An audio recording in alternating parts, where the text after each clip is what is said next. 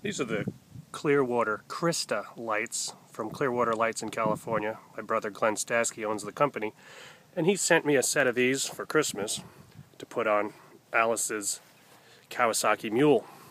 Quick overview of how I did the installation, and then tonight I'll come out in the dark and show you how bright they really are. Lights are mounted on the hood, and regular light switches here that just turns the little incandescent lights on, but I wired it from there to the lights for the Kristas. What you need to do is turn the ignition on first, turn the headlights on, and then when you turn the Kristas on, the light switch lights up. And on the other side over here, there's a variable speed control, light control to dim them and brighten them to full power. I checked these last night. They're incredibly bright, ridiculously efficient, and very well made. Anodized aluminum, stainless steel hardware, top shelf. Traditionally actually designed for motorcycle use, but these work equally well here, especially in the dark Florida nights we have here. We're going to light them up later tonight. It's Christmas Eve. Merry Christmas. See you later. So we're back with the second phase of the Clearwater Lights Krista testing on a Kawasaki Mule. We're here in beautiful Florida, Christmas Eve. These are Christmas presents from my brother and owner of Clearwater Lights, Glenn Stasky. And we've installed them on my wife's Kawasaki Mule, so we're going to give them a test. What you're looking at right now is just standard incandescent lights from the Mule. They're tiny, like little flashlight bulbs. We'll start up, go for a ride, and then during the ride you'll see when I turn the lights on. These lights are dimmable. I'll be showing them dimmed and full brightness. Then we'll give you a head-on view also. You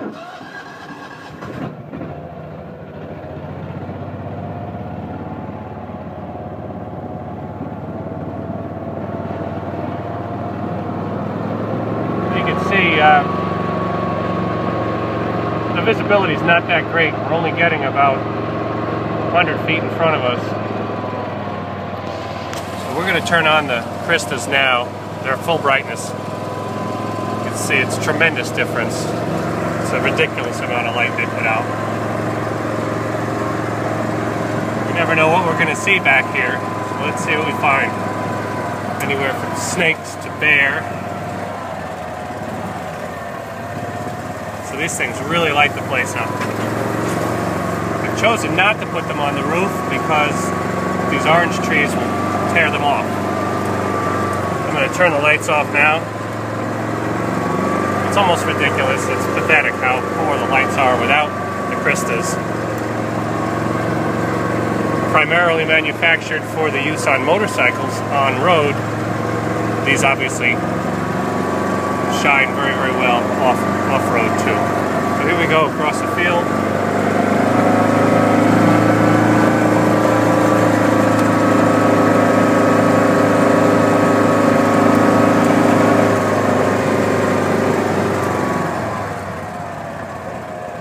That's full brightness right there. Now I can dim them down to low, which is still brighter than stock, and then back up to high. Clearwater Kristas. Get them. Merry Christmas.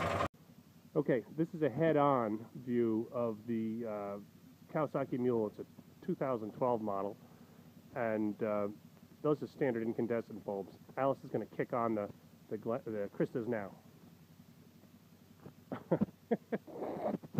It's ridiculous. It's ridiculous bright. And picture these on your motorcycle, on your car, on anything. It's just pathetic how much light these things give off. Now she's dimming them down. There's dimmer. You really can't even tell. All the way back up. Oh, now we're back to regular incandescence. So, I can't even look at them. Gotta go. Christmas night.